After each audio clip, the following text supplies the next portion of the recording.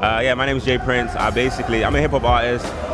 Ranges from soulful kind of hip hop to the hard kind of stuff to like, to more jazzy stuff. So like I'm just kind of all around with the hip hop, and I'm a big hip hop fan as well. So I'm a big grime fan. So it's just you can imagine the mess. Herzlich willkommen auf Hip-Hop.de. Mein Name ist Aria, wir sind auf dem Hype-Festival 2017. Es neigt sich dem Ende zu und ich sitze hier mit jemandem, der heute auch aufgetreten ist. Jay Prince, how you doing? I'm good, man. How you doing, bro? Yeah, I'm feeling good, man. How was your performance today here at Hype Festival? It was great, man. I really enjoyed it. First time doing Hype Festival. Actually, first time doing a festival in Germany as well. So it was good, man. I was the opener, so I had to kind of kick things off and really get, you know what I mean? It's always like the hardest, not the hardest, it's the most challenging things, and I like challenges. So started off great, man, so I enjoyed it. We just talked about that now off camera. We can talk about it on camera as well. How's the feeling when you perform your music in Germany, in a different country actually, that maybe doesn't even 100%ly understand what you're rapping about, what you're saying on stage? How's it feeling? How's the vibe?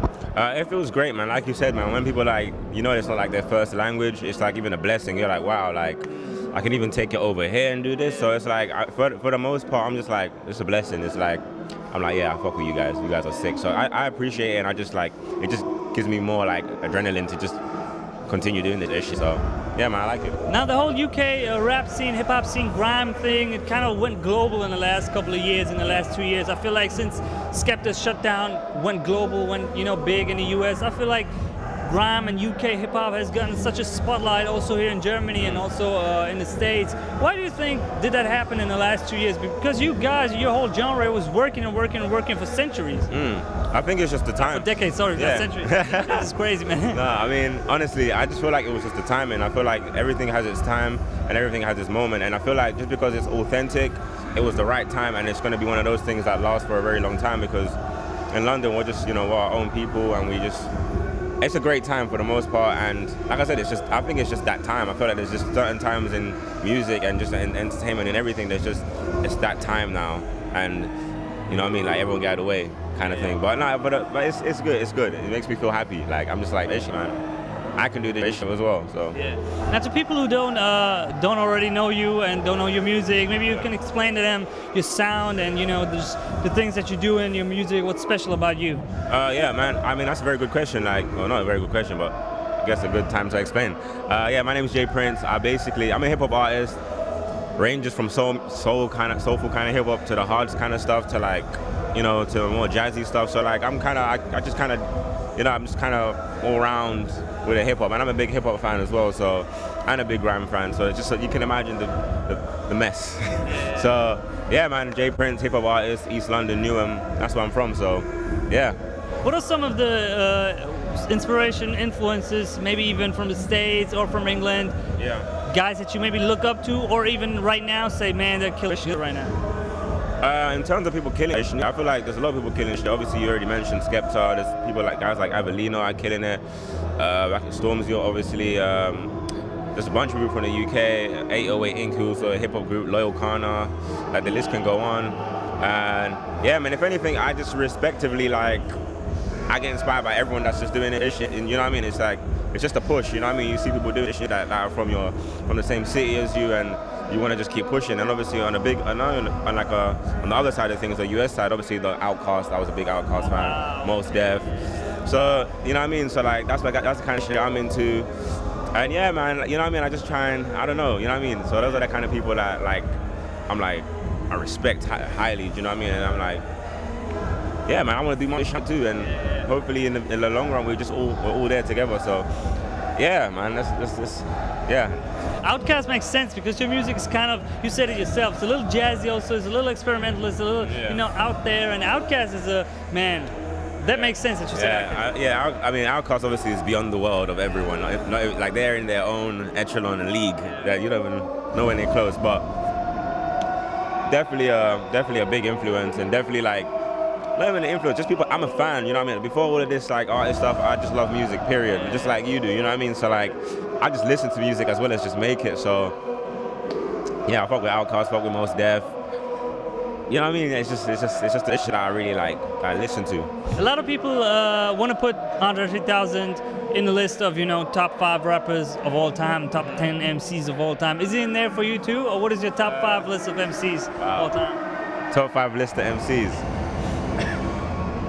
Okay, I'd say this is in no particular order, by the way. Yeah. But obviously, for me personally, I put Mos Def there. I put Andre 3K, obviously Andre 3 Stacks, Tupac. Who else did I had this conversation the other day. I'm trying to mix old and new. I put Kendrick in there as well, because it's just like, you know what I mean? It's gotta give respect when respect is due, you know what I mean? So that's 4 already, right? Yeah. The fifth one. Now we have Andre, we have Mos Def, we had Andre, Mos Def. What did I say? Kendrick, and what was the third one? I don't know. I don't know. Okay, keep on. I said Tupac. Tupac, yeah, right. So Tupac, because I listened to Tupac when I was a kid. Like, that's like one of the old heads I listened to, like back in the day. The fifth one's a very good question. I don't know if I'd put. It's crazy. That's very diverse because we got 2 LA artists, 1 Atlanta artist. Like, you know. I messed with Tupac like from when my brother used to. That's it. And Kanye West. Oh wow. I remember now. I remember. That's why it took me a while to think. That's like my top 5 for me. Like, those are like top 5 people I like. Till this day, I still have that musical rotation. So that's in no particular order: Andre 3000, Mos Def, Tupac, Kanye West, and I said someone else. Kendrick. And Kendrick. Tupac, Kendrick, Mos Def. Yeah, that's an impressive list, man. Thank you, man. When you look into the future, what do you see for yourself in the coming months and, you know, end of 2017? What do you want to end the year with? Honestly, I want to just be able to end the year knowing that I did what I needed to do the whole year. I want to just be able to, like, I don't know. I mean, towards the end of the year, I want to be doing a show back in London anyway, so I think it would be a good way to top it off. I want to just be able to give back home and just be more in tune with the people that support my music, you know what I mean? I feel like ultimately, obviously, when you do music, you're always in your bubble, always in your zone. I want to be able to, like, communicate with people a bit more and trying to do more shows and just reach out to more supporters or fans and just be like, yo, I'm here, guys. Let's, you know what I mean? Just be present and just get to know my fans a bit more. That's more important for me, because it's like, it's not just about the music, it's also about the relationship that you have with people and the people that you touch, you know what I mean? So that's really important to me, because you have a voice and influence, and you know what I mean, not everybody gets the opportunity to have that kind of impact on people, so you kind of got to embrace it and move forward with it. And you know what I mean, I feel like I'm in a special position to do the right thing. Yeah. Now, obviously, you being from London, I have to ask this. Are you into football? Of course, man. What team? Of course. I'm an Arsenal fan. Oh, man. I dare someone to say something. What?